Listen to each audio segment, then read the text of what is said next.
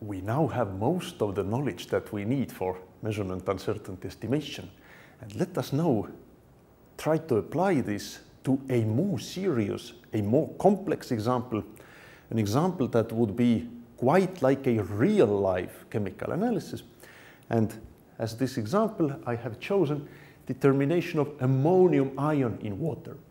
Ammonium ion is an analyte which is very often determined in water, also in drinking water, in swimming pool water, etc. And it is one of important characteristics of water quality. And very often, ammonium ion determination is carried out in spectrophotometric method. And this is exactly what we will be looking at also. And the essence of the method is the following. Ammonium ion itself does not have any absorbance in spectrophotometry, and this is quite common with chemical analysis, that the analyte itself does not absorb, but it is converted to a dye or to a photometric complex, and this photometric complex then has intensive absorbance in the visible region, and this intensity of this absorbance is measured. The higher the intensity, the higher the concentration of ammonium ion. And since spectrophotometer by itself does not know which absorbance corresponds to which concentration of ammonium ion, then a calibration graph is constructed, and then the concentration of ammonium ion, expressed as ammonium nitrogen, is found from the calibration graph.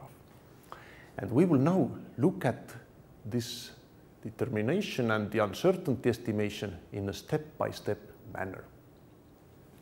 And we will first start with the measurement procedure. So there are two parts in it. First of all, we have a sample. The sample is diluted to achieve a suitable concentration.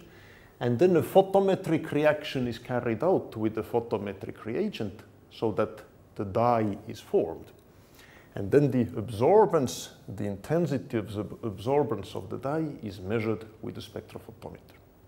And secondly, a calibration graph is composed using several solutions with known concentrations of ammonium.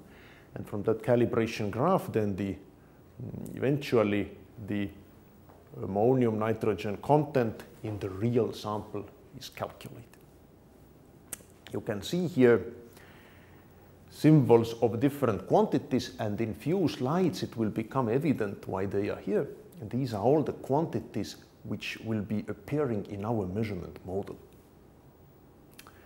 And now this modeling approach for measurement uncertainty estimation has a number of steps. And the step number one is measurand definition. And measurand, as we know, is the quantity that is intended to be measured. It may seem that it is very easy to define the measurand in this case, and in fact it indeed is not really difficult, but there are a couple of things that need to be taken into account. First of all, we can express the concentration as ammonium ion concentration. Or we can also express it as just nitrogen, ammonium nitrogen concentration. And in water studies, it is more common to express ammonium concentration not as ammonium ion, but as ammonium nitrogen content in the sample, expressed in milligrams per liter.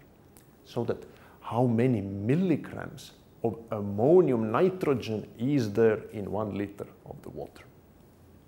And our sample is a water sample.